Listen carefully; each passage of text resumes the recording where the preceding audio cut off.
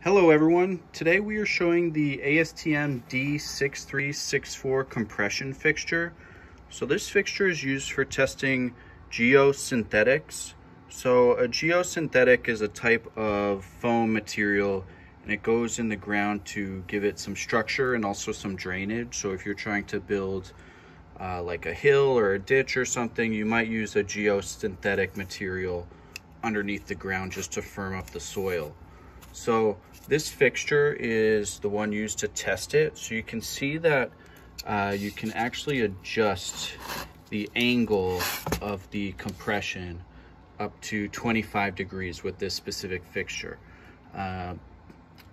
Also, you can do it on both sides, so the top and the bottom. And then it also has this table here which slides on bearings to also adjust for the force. So you can have and test at different angles coming down onto the sample. So the idea is that you would rip this sample apart somewhere in the middle as it kind of slides and shears, similar to some of the forces that might be happening in the ground, in the soil. So again, this is the ASTM D6364 fixture for compression behavior of geosynthetics. It can attach to any universal testing machine, just uses some standard adapters. If you have any questions, you can visit us at universalgripco.com. Thanks for watching.